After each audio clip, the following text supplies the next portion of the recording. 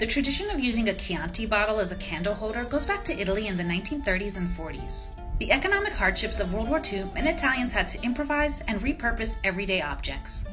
Chianti bottles were ideal candle holders because their flared base helped keep wax off tables. The traditional Chianti bottle design dates back to the 1300s and was a way to mitigate a manufacturing defect that led to bottles that couldn't stand upright without further support. Chianti bottle as candle holder trend made it to the United States after World War II, thanks both to the return of American soldiers who had been stationed in Italy during the war, as well as new waves of Italian immigrants. This trend highlights a romanticized view of Italian culture, seen in the Disney movie Lady and the Tramp. They were also embraced by hippies in the 60s and 70s because they look trippy. Though originally they just used regular tapered candles, these days those candles are made to be drip-free. You have to buy specialty candles like the ones I'm using in the picture behind me. Are you, like me, a fan of this? Let me know your thoughts in the comments.